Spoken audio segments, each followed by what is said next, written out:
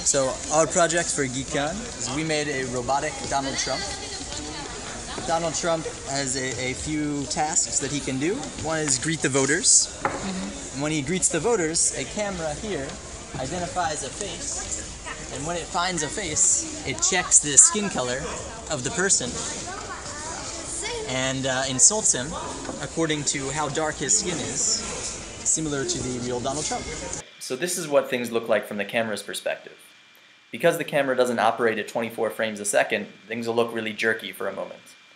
The large blue box has found my face, and then the smaller blue box that appears around the top of my nose or my forehead is what we use to check the skin color.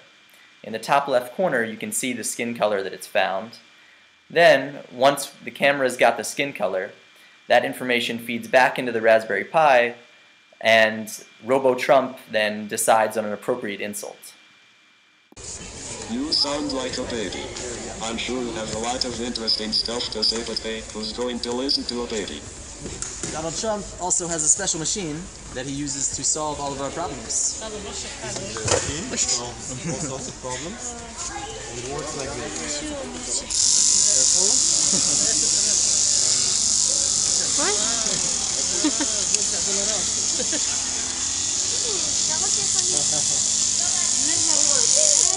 Problem solved. And he can dance. They can dance.